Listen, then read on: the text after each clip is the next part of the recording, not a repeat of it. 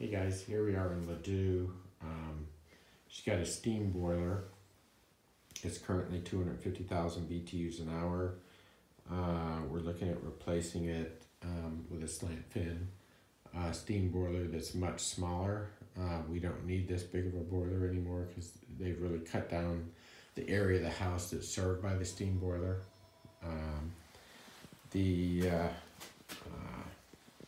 So I'm going to show you. So they do have a condensate pump back here, condensate return pump and tank. And the question is can we get rid of this? Because if we're going with such a small boiler now, can we get rid of that? We do have an automatic water feed. You see that back there? They have no backflow preventer on it. Got all these old traps in the lines with steam vents on top.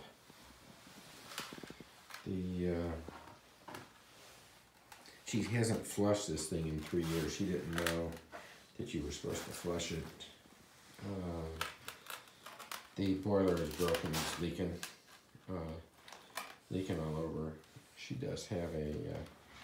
I wonder what that pipe is doing there. Oh, that's the overflow for the boiler. Goes into the condensate pump. That's interesting.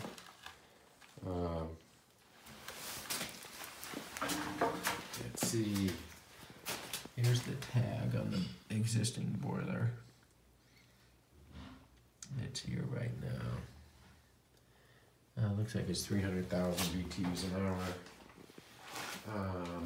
You know, this side of the house, all the piping is under concrete slab right here. And as you go, there's numerous other pipes that go through this concrete slab. You have a draft inducer on this liner. This is going to need a 6-inch chimney liner in here. The water heater is hot water, is electric, so we don't have to worry about venting that.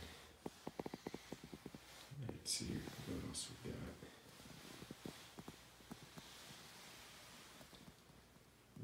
Got a draft switch there on the side. So the question is, you know, do we need that tank and pump? And but I think that's about it. It's gonna be a heck of a job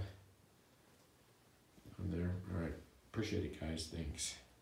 Oh, there's another water heater.